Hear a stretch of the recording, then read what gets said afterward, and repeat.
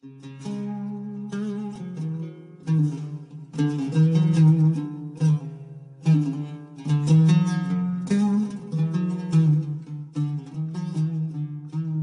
in Gaza, in spite of everything.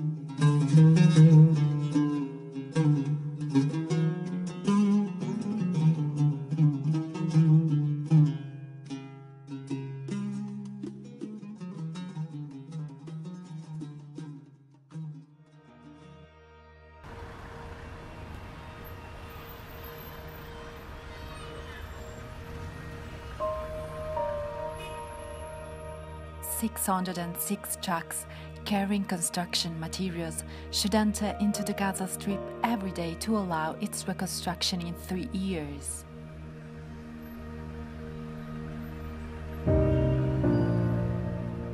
Because of the Israel blockade, only 24 trucks per day are allowed to pass.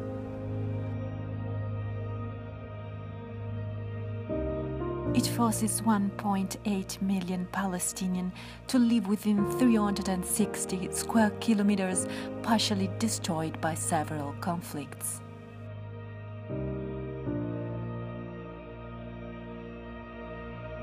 According to the UNCTAD report, in the absence of quick actions, by the year 2020, the Gaza Strip will become uninhabitable.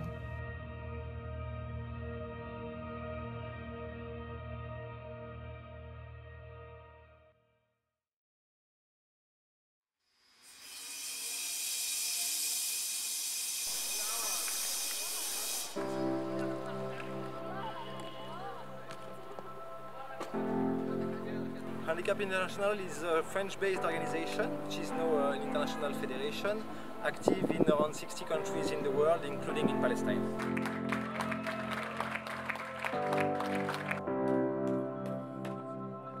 We are rehabilitating the location and the premises of our partners in Gaza. We are also providing technical support and innovation techniques for the reconstruction of Gaza. We are supporting our partners also in how they are organized and how they are providing the rehabilitation services internally.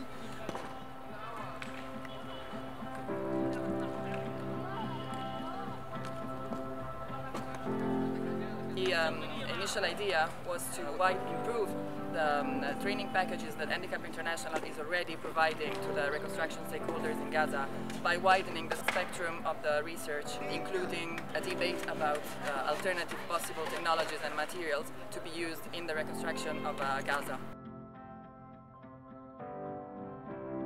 Now what you're seeing behind me is a workshop that we implemented with the University of Palestine in Gaza. It was very important to demonstrate that even though there are limitations to this, and this cannot be a large-scale reconstruction projects, for specific projects we can work with local materials without having to go through this process of import. And that specific projects can be constructed in a different way and have to take into account the needs of persons with disabilities, thus physical accessibility.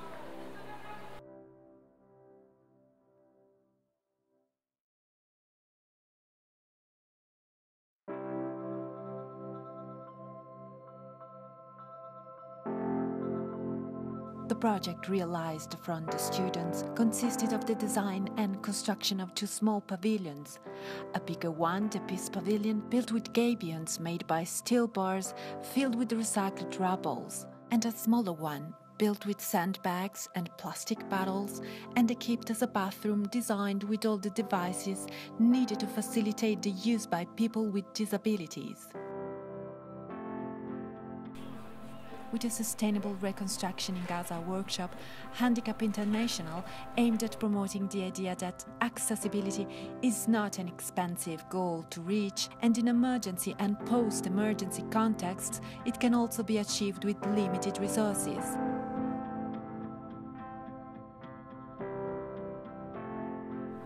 Even if we are in a situation where materials are very difficult to find because of the blockade, we wanted to do something beautiful. We wanted to design something that people can stay, meditate, relax. And it's not so easy to find places like that in a territory like Gaza that has lived 3 wars in the last 8 years.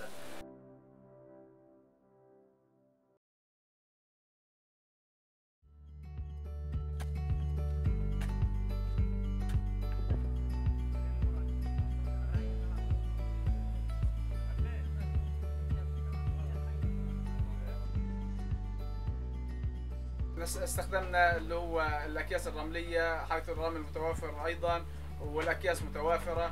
الخشب الذي تم استخدامه وهو خشب المشاطيح متوافر في السوق المحلية. جزاز زجاجات المياه متوافرة في السوق المحلية بكثرة، حيث يتم جمعها من الشوارع.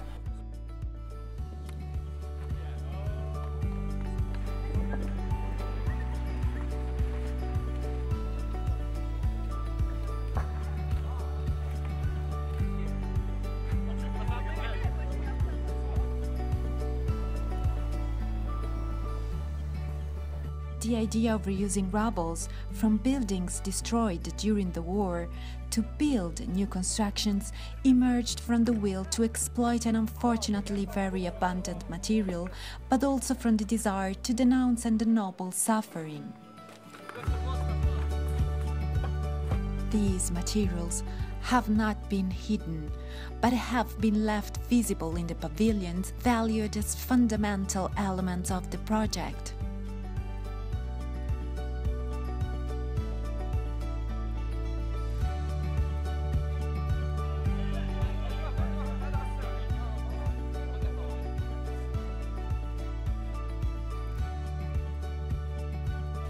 الخبرة اللي اكتسبناها الحمد لله رب العالمين بتقدر تأهلنا لتنفيذ مشاريع بالمواد البديلة، مشاريع أكبر من هيك، واكتسبنا أفكار لأول مرة بنكتسبها الحمد لله، وبنقدر ننفذ فيها مشاريع تانية أكبر، ويكون في عنا أفكار تانية نعمل فيها أشياء تانية.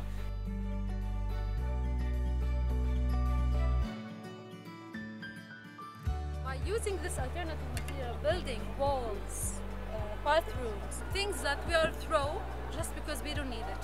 We face the siege, we face the lack of the reconstruction and building material, which is really not available in our market, and it's very expensive.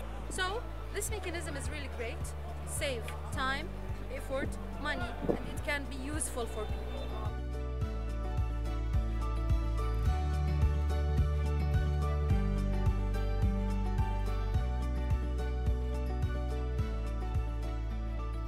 The decision to build the prototype with the students was not marginal.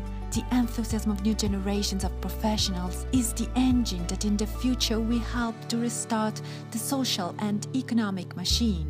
And this potential must be fed with the stimuli, experiences, new ideas.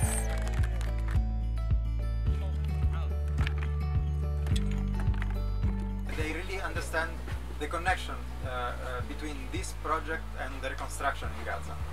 This project, it was like a hope for them to create something different. And it was really nice to see the girls working really hard, also with so strong work, because they wanted together to create this kind of things.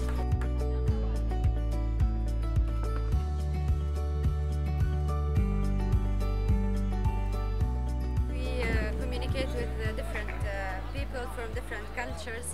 We learned from the courses how to deal with people with disabilities and how to design good buildings for them.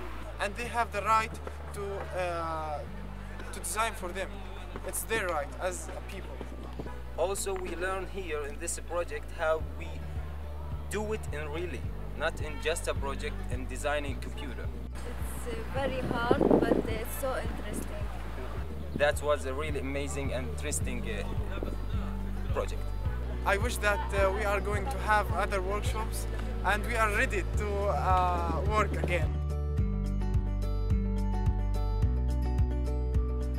Students of today, which will be the decision makers and the technicians of the future, has to start to think out of the box for creating temporary solutions adapted with what they have here, and start to have new ideas about what can be done today and not tomorrow in Gaza.